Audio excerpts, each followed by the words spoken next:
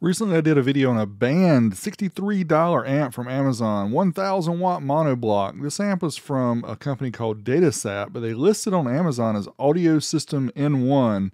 This amp has been available and unavailable for a little bit. Now, Datasat Digital Entertainment is a large home theater professional audio company that makes products like this $23,000 RS20i processor.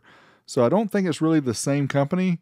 And I thought before that, hey, these are not going to stay around because this is not true Datasat. Well, they actually have a 4-channel model also on Amazon for $78, the N4. And the purpose of this video is just to show a cheap amp off of Amazon, really not to highlight a company that may be misusing another company's name. So I want to make sure that's understood. But yeah, you can see the box here. It says 25 years. Datasat Digital Entertainment uses exactly the same logo, and it's still designed by America and Mindy in China. You big dummy. Let's get the box open and see what's inside. Of course, we have the owner's manual. We have the amplifier. Not a whole lot else. These amps remind me a lot of the JL Audio XD series. Also the Diamond Audio with the same color. I've shown that in a previous video. Here you get a little card that's all in Chinese. You get an owner's manual, which is all in English, which is very interesting. It's actually a really good owner's manual for what it is. It gives you all the different specs. We will talk about the power ratings later. Get another bag here with some mounting screws, also some mounting feet for the amplifier, and Alan's keys. He gives us 3 this time. Why we need 3 different keys? What's up with that, Alan? This is not a Mickey Mouse program. I really like the way this amp has everything laid out here on one side, makes it easy to connect. But it also has this top panel here, again, the same as the JL Audio XD series. Take out the 2 screws. You can pull off the panel. You have access to some other things. This panel is aluminum, as well as most of the amp is aluminum. Of course, it's plastic as well on the side and on the bottom, but makes it have a good feel. As far as dimensions go, 13.3 inches on the long side, 7.5 inches for the width, 2 inches for the height. The width and the height are the same as the N1. On the left side, you'll see the Power Protect LEDs, ground, remote 12 volt. They are 4-gauge accepting, also 2 30-amp fuses. Then we have the 8 different connections for 4 separate speakers, plus and minus, front and rear, and also the ability to bridge the front and bridge the rear. They call them front bridge and rear bridge. Here we provide an example of what happens when you bridge the amp. Also, we'll see 4 RCA inputs, front and rear, left and right.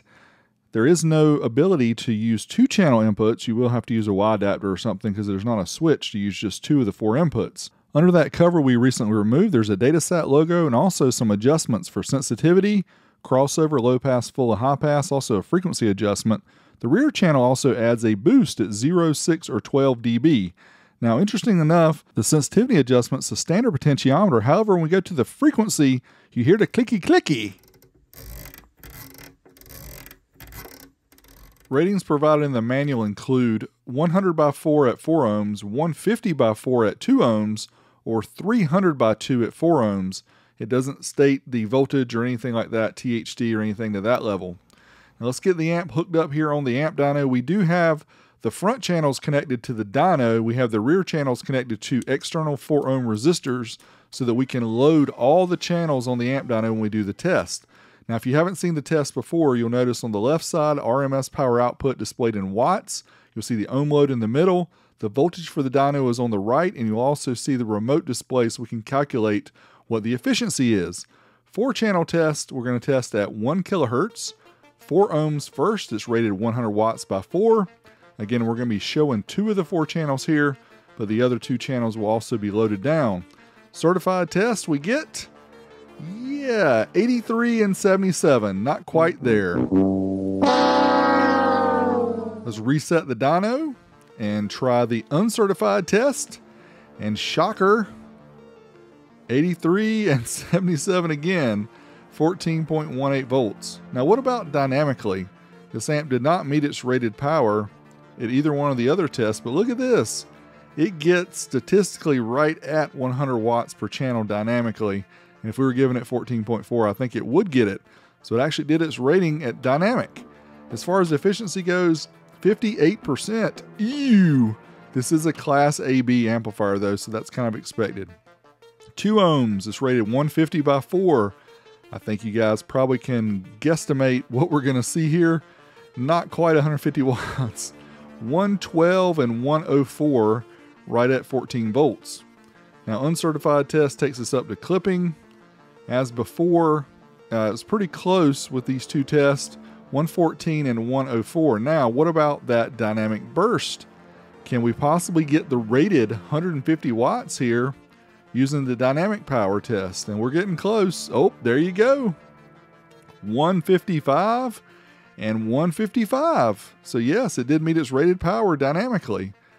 Efficiency 49%, so it dropped quite a bit here at 2 ohms. Next up, we're going to bridge the amplifier down to the 2-channel mode, and we're going to try the amp out. It's rated 300 watts by 2. Again, voltage not specified, and based on what we've already seen, you guys probably can guess we're not going to see that 300 by 2. 225 and 215, so about 220 watts per channel average there with the certified test. So unfortunately, did not get there. Uncertified, let's see if we get right about the same. Yeah, pretty close. 227, 217 at 14.13. Now, dynamic burst, 1 kilohertz. Can we do 300 watts by 2? Look at this. Pretty dang close, my friends. 298 and 290. Efficiency 49% at 4 ohms bridged. As for the numbers game, we didn't quite meet the ratings, except the burst test actually got really close and actually surpassed it at 2 ohms. But yeah, there you have the results there on the screen. Now the sound demo, we're going to talk a little bit through this, but we're going to find out, does it sound good hooked up to the ELAC bookshelf speakers? Let's get us some Smoke Jacket Blues.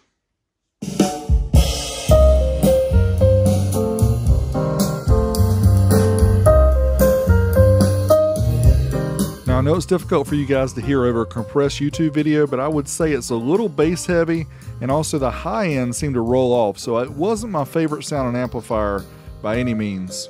Let's try a little back rub. This one's got some heavy bass, so let's see how the amp handles it.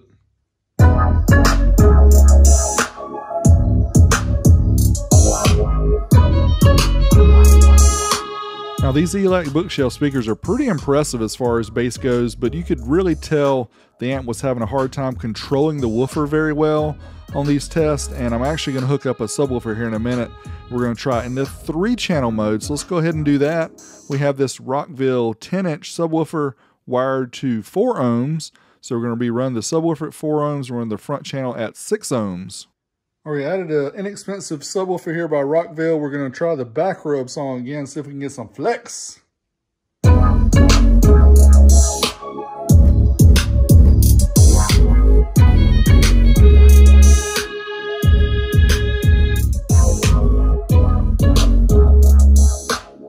So the guys who like the bass heavy music, I mean, hey, it didn't do too bad powering this 10-inch sub. You are hearing some port noise there coming out of the port, but overall, for a $74 amp, we shouldn't really expect miracles, and for a cheap, simple 3-speaker setup with a subwoofer, not too bad. Let's take off that bottom panel and take a look and find out what's inside, but before we do that, let's run the thermal camera over the outside after doing all those subwoofer tests. The amp did get kind of warm on the outside. Again, a Class AB amp around 114 degrees here on the outside of the heatsink. Let's take off these torque screws here on the bottom. We have to take the side panels off as well. It's really a pain to get into this amp, but I do it for you guys because I love you. Here it is, the Datasat N4 and its beauty, 4 channels. 3300 microfarad 50 volt capacitance here on the rails. And we can see for the input 3300 microfarad 35 volt. Those look like audio grade caps. They look like fake Nichicons. I wasn't aware of that brand. You guys who are technicians, you can let me know if this brand is any good.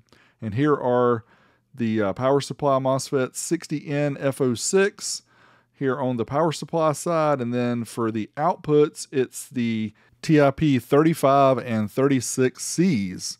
There you have it, the guts of the Datasat N4. Now let's move on to the pros and cons. Find out the things that we like, things we think could be better, at least things to be aware of. First up, the pros. It's cheap when it's available.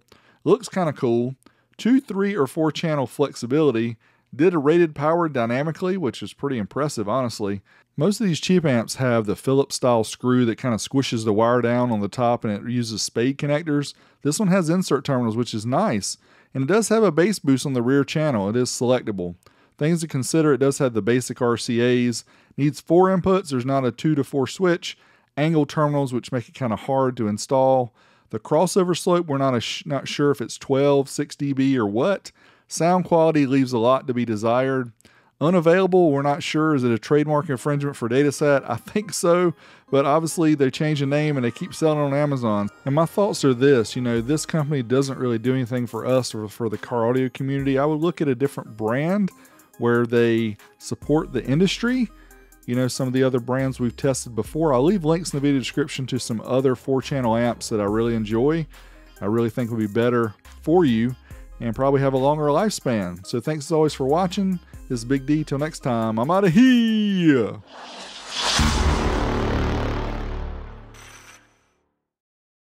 All right, I know you guys want to see the lower ohm load test, so let's do 2.67 ohms bridged.